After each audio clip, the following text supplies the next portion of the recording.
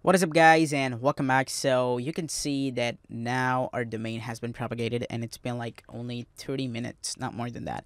And you can see that if I refresh this, you can see that this page is being loaded. So this is how it works. If I want to add anything right here, this will appear.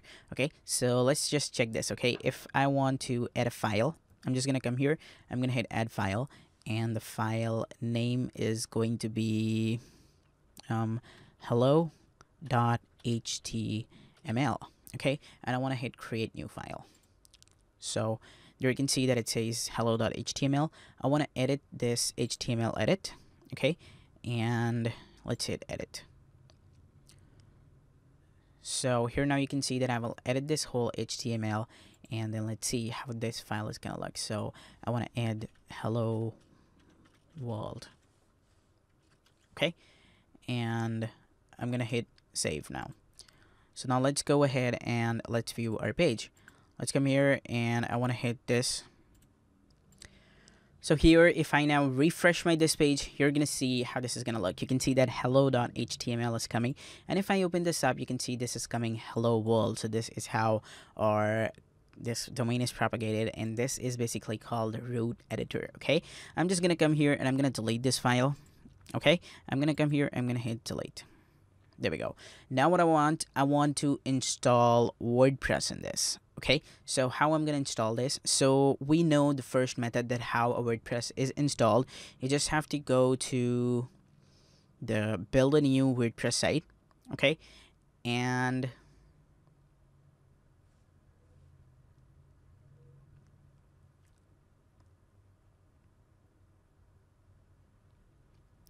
then you have to select your domain name. Okay, so our domain name would be completewpcourse.com. Okay, and I want to just hit next, and the WordPress will be installed in my this directory. So this directory is basically referring to this home or root directory, and this root directory is basically this one. Okay, so what you have to do, you have to then just hit next, and then you have to hit blog title, admin user, first name, last name, and admin email, and then WordPress will be installed on this. But instead, we will be using a different method today. I'm going to show you how this is going to look. Okay, so what you have to do, you have to just close this window right now. Okay, you have to go to the HostGator main panel. Okay, and you have to come here, and we basically need to install WordPress in it. So how we're going to do this, let me close all these tabs. Okay, I want to go to wp.org. Okay, it's going to redirect you to wordpress.org. Okay, and then you have to download WordPress. You have to just hit this. It's going to tell you to download. You have to just hit download, and it will be downloaded. So let's go ahead and let's hit download. If existing file is complete, show download complete, otherwise resume it. Okay, you can see that WordPress is right here. The WordPress downloading has been completed. I have to open the folder. This is the folder that is right here. I want to just extract it. Okay, so let's hit extract.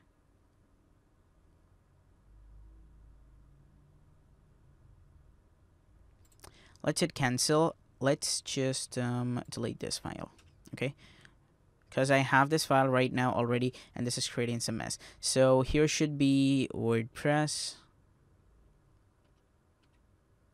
Okay, this is the WordPress. I'm gonna come here and I'm gonna hit extract, and you can see that WordPress should be extracted right now. So here is the WordPress right now. I'm just gonna come here, and here it is, everything. So what I want to do right now, I just want to select all here, and I want to come here and I want to hit add to archive, and this should be zip. Okay, I'm gonna hit OK, and this file is going to be zipped now. So this is my WordPress file basically. I just want to come here, I want to come here, and I want to hit upload. Okay, and here I'm going to upload the file. I'm just gonna hit select file. I'm gonna go to desktop right now, and sorry, I want to go to the downloads file, compressed, and then here should be WordPress, and here's the WordPress.zip. I want to just click this, and you can see that this WordPress is being uploaded. So after this is uploaded, let's wait till it is uploaded.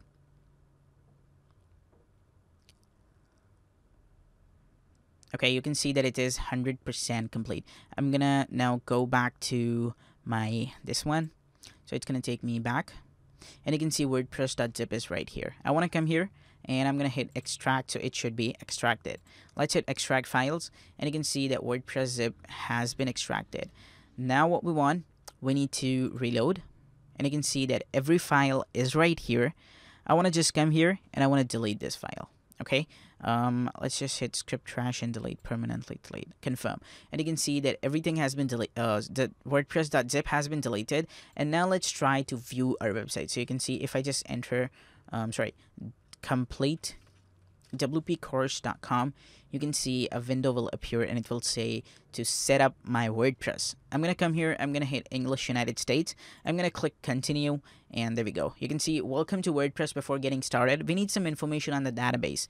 You'll need to know the following items before proceeding. So I want to know the database name, database username, database password, database host, and table prefix. So what I want to do, I want to just click let's go, and here I am in the WordPress database. So my WordPress database name is going to be, okay, we need to basically create a database now. How we're going to do that? We're going to go down, and here it says PHP my admin, my SQL databases. I want to open this up. Okay. Here I have to create a new database, and this database is going to be complete, complete WP course. Okay, I want to just hit create database. The database should be created. You can see that the database has been created. I'm gonna hit go back, and here we go. You can see that database has been created. Now I want to assign this database a user. So the database user is going to be my own user, so I'm gonna add my own name. That is going to be Tans. I want to enter the password right now. So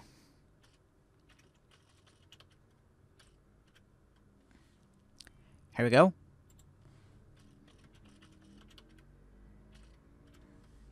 The password has been entered. Now what I want to do, I want to hit create user. So the user should be created right now. Okay, the user has been created. Now I want to hit go back.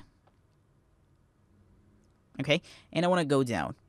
And you can see that I have these users right here. So this was the user that was automatically created when we installed WordPress from the website essentials. Okay, so now what we want to do is that we want to add the user to the database. So I want to add this user to this CWP course database. I want to hit add, and you can see that I want to hit all privileges, and I want to hit make changes.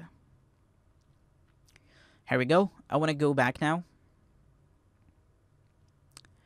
and now here you can see that database is this, the privileged user is this, and everything is totally okay. So I want to copy my database name right now.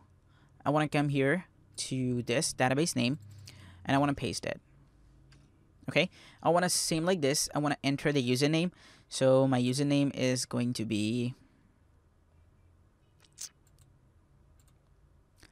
let's come here, and we need to copy this username. Okay, copy, come here and paste. Same like this. We want to enter the password.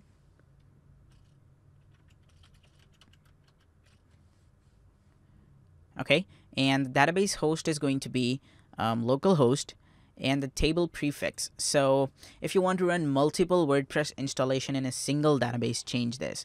So if you want to run a lot of multiple WordPress installation, like if you want to install 3 or 4 WordPress, we will be creating subdomain names here, and we will be moving on with this. So I just want to add a prefix to be WP main. Okay, WP main underscore, and then this. Okay, so what I have to do, I have to now hit submit.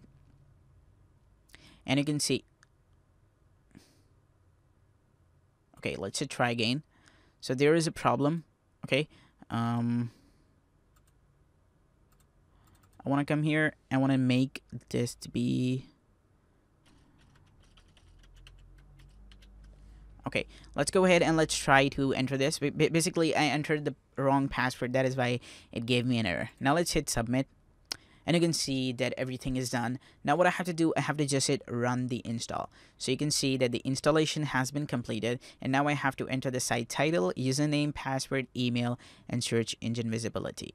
Okay, so now you can see that inside a WordPress database, if I just try to open up the PHP my admin, you can see that here would be all my WordPress database files. Okay, it is redirecting me. Let's wait. And you can see in this panel, I have CWP course. So I have no tables found in this right now. But once I enter the information, I want to enter the information. So my site title is going to be complete WP course.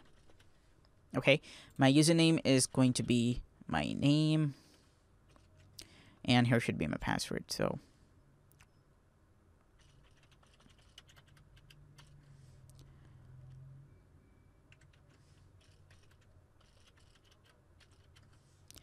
and I want to enter my email address. Okay, and I want to hit install WordPress.